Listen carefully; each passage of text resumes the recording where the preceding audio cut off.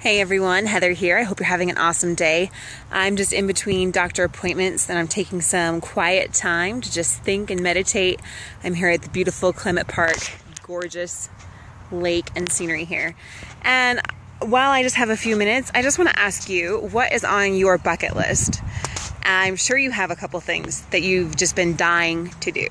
I know that I have, and I've made a commitment to myself that every year on my birthday, I'm going to cross off at least one of those things.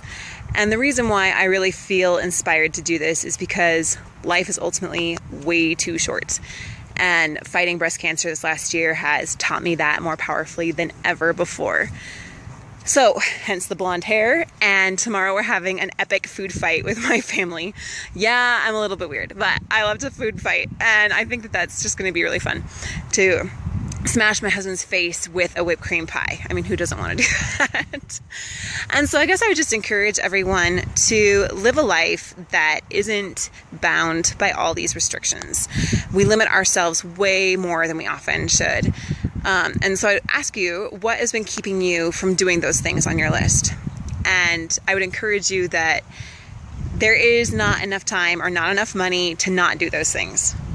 So in other words, life is meant to be free. It's meant to be joyous. And my greatest joy right now is helping others to have that freedom. To have the freedom, to have the health to do what they want, to have the money to do what they want, and have the time. And that is the greatest joy of my life, is to see people kind of break free of the shackles that they put on themselves and enjoy life the way that it's meant to be. So I hope you have an awesome day. Let me know what's on your bucket list. And even more importantly, let me know when you check it off your list. Awesome, guys. Thanks. You guys take care.